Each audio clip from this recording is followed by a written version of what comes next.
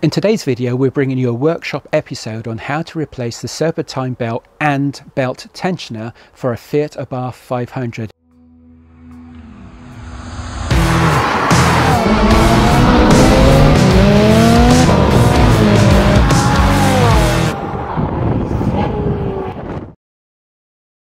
Now this was an absolute nightmare of a job. Replacing the belt is easy enough, you can do that in situ, but replacing the tensioner is an absolute nightmare. You only have about ½ inch to play with to unbolt the tensioner, so I had to fashion a special tool to do this.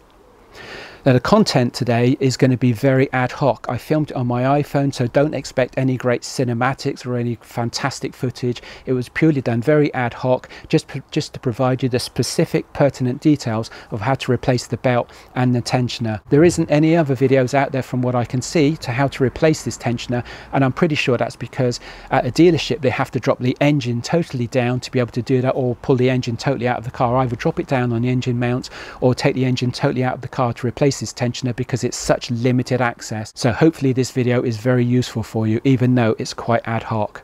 So this is the old belt. By the way, excuse the recording, I'm recording just on my phone, but iPhones are pretty good nowadays. Now if you squelch the belt, you can see in some places it is cracked. Here you can see, for example, the belt's cracked. So that was going to give at some point, so that Serpentine belt has clearly been on there quite a long time, so it needed to be removed. I think it was actually the belt that was causing the problem, not the bearing on the tensioner. This is the bolt on the tensioner that came off. Now there is some play in this pulley. This is the actual tensioner plastic part itself, and there is some play in that pulley, and I compared that to the new tensioner that I've put on, so that could have been that winding. So it was either that was winding, or the belt itself, and the belts are known to wear and make a noise. This bolt goes down here, and this bolt is located up behind the panel of the car. It is absolute hell to remove. I'll just show you where that bolt is. It's up here. Absolute nightmare to get to. As you can see, you've got the chassis of the car is in the way there, so you can't get a proper spanner in there, and the only way to do it properly is to actually drop the engine totally on its mounts. To do that, you'd have to dismantle all this area. I had the undercover off anyway to see how feasible that was. Absolute nightmare. But what I thought I'd try and do is fashion a tool to get in there. So what I did, I measured the distance from the chassis member to that bolt, to the tensioner bolt, to this section, and I cut off an Allen key just so it was just the right length to be able to fit into the bolt. So I got this and I fashioned it so as it would just fit into there, like so, with enough clearance, with that inside here, with enough clearance there for that chassis member to be here, to be able to then fashion this inside there. And then I put a socket with an extension on the back like this, so I could get this extension over this Allen key for leverage. And then underneath here, I mean, you can see I managed to get the spanner up there and loosen it off. Incredible though that sounds, it worked. I was absolutely astonished myself, if I'm being quite honest. And then, having loosened it off, I then cleaned the mating faces behind this section, and then put the new tensioner in. So there's like a little lever or piece of metal that goes in the top that keeps the tensioner under tension, so you can put the auxiliary belt on quite easily. And then you loosen that off. You have to then put this under tension again, and then release the item in the top, which is in effect holding it under tension to allow you to put the auxiliary belt on.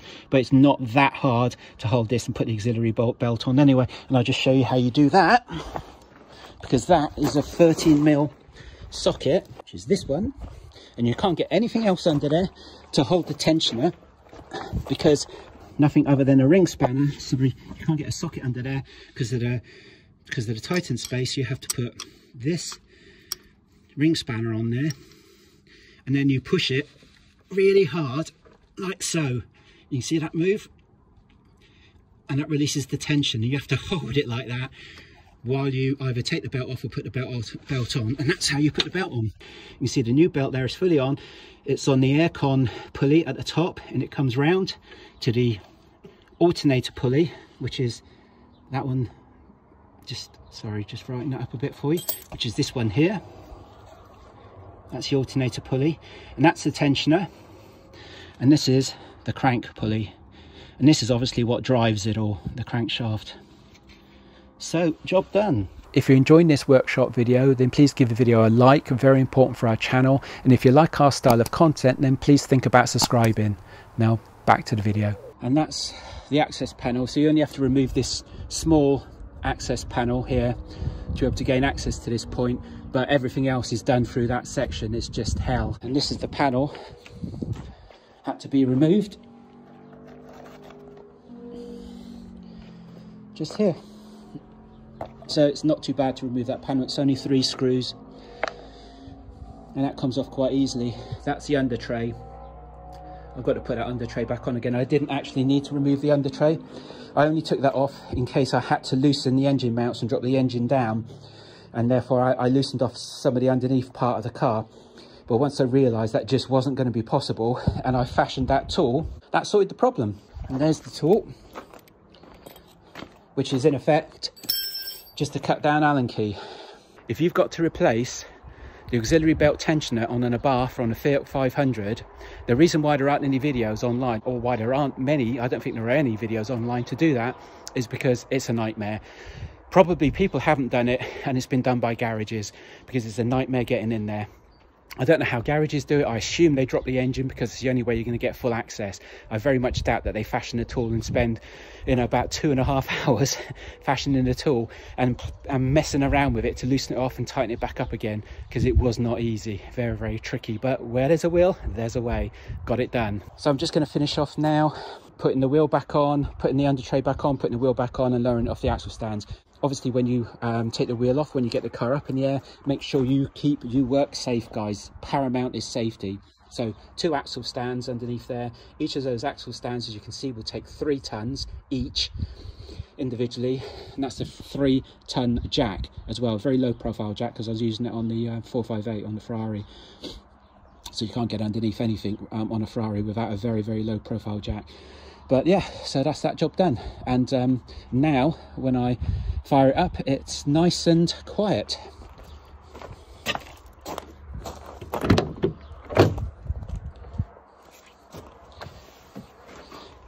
Just take it out of gear. Last thing you want is it trying to jump off the axle stands.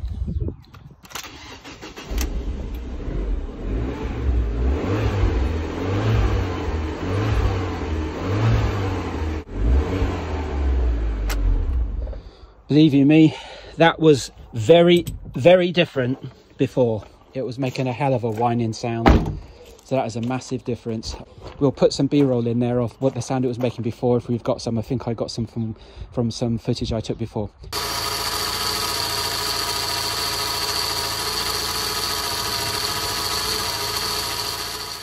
If you were looking to purchase your first supercar or add a car to your collection, Rich Reviews has already helped multiple owners secure their dream supercar. We have a mix and match of services to help take the pain away, to ensure a happy, memorable purchase away from the stress that can be caused by car research and dealing negotiations. Our mix and match of services include telephone support calls, pre-purchase inspection and car collection video. For more information, please contact me via a message in the comments below or at the following email address. Now back to the video. When you're removing the access panel, there's a little screw just behind this pipe here. And what I did was I just pulled the sleeving down to be able to provide access to it, and you can get in there then with a little Torx bit to be able to gain access to that screw. It's a little bit of a bugger, but it's all right once you pull the sleeving down on that brake pipe. What I did was I just sprayed some WD-40 down into there, and then it enabled that sleeving to ease down. I've just put a bit more WD-40 on there now so I can ease the sleeving back over.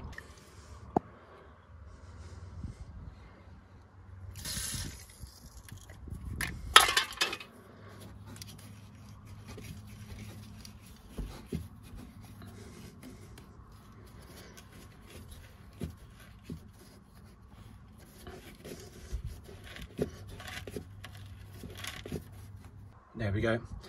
You have to be careful, of course, that you don't put any undue pressure on that brake pipe, because you don't want to break it, or you don't want it to leak.